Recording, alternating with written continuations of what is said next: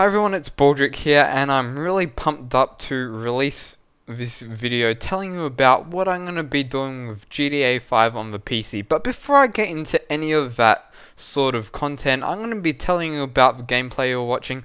I apologize it's not in 60 FPS. I apologize it may look a bit grainy because it was re-downloaded from one of my older mod videos.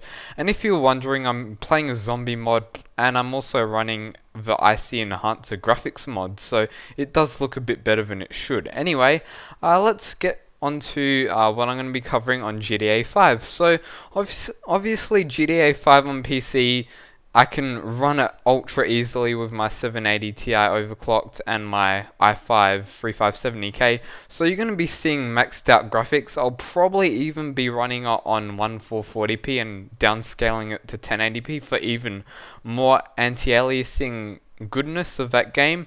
I'm also going to be modding the crap out of it once I finish the single player, or I'll probably have two files, one for modding, one for the actual storyline. Hopefully modding it is simpler than GTA 4, because I can mod GTA 4 fairly easily if I look up some tutorials, but I should be fine either way. It doesn't take me long to work that sort of thing out.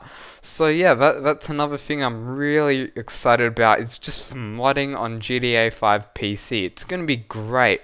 Also, another thing I'm going to be covering is some multiplayer gameplay. So I'm obviously not going to just play single player. Grand Theft Auto 4 multiplayer sort of did suck, but from what I hear and what I've seen, Grand Theft Auto 5 multiplayer looks like it's pretty awesome. So I'm definitely going to be playing a crap ton of that when I'm not doing my game mods. So it's going to be a really good experience on PC, hopefully. There's been a lot of hype towards the PC version. I've waited 500 and something days, so it's quite ridiculous how long I've had to wait for this. It's just the most excitement I've had to get a game in a very, very long time, I'm not gonna lie.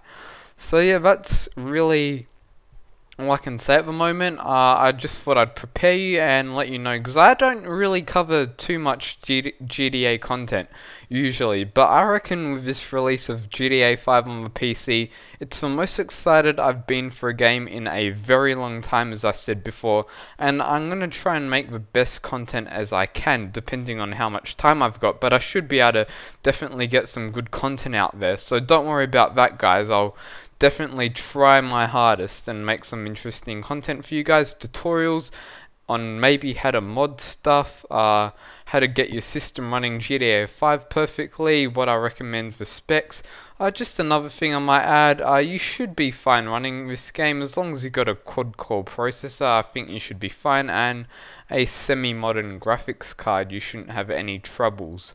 So yeah, enjoy the PC version. If you've got a console version, I would probably, even if I haven't played it, recommend getting the PC version anyway, just because of the extra graphics and extra features it gives you, like first person mode. But if you've got a PS4 version, maybe it's not as enticing to get the PC version, but then again, I don't really have a PS4 available to me, so the PC is my only option, and would have been my only option anyway, because I wouldn't get it for the PS4, just because I like playing games on my PC.